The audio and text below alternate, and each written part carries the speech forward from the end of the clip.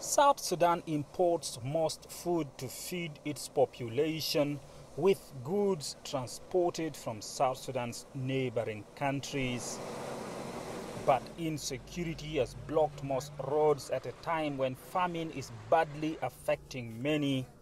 The World Bank and the African Development Bank funds are a relief for the cash-strapped government, which says it will invest a portion in the country's roads. The World Bank is one of the donors and developmental partners that is participating in the project of roads of Nadepal, Capoeira to Rita, Juba. We are delighted and we are thankful for their support.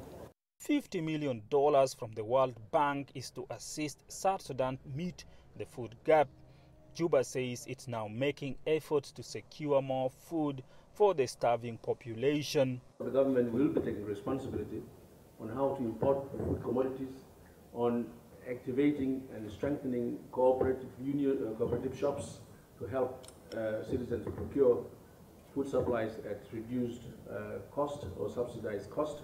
The unity government is also urging citizens in areas that are peaceful to begin farming again. South Sudan's government says it's also considering exempting taxes on food imports to the country in a bid to reduce prices of basic goods. Many here are starving even in areas where food is available but too expensive.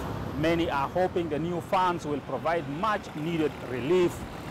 Oyet, CGTN, Juba, South Sudan.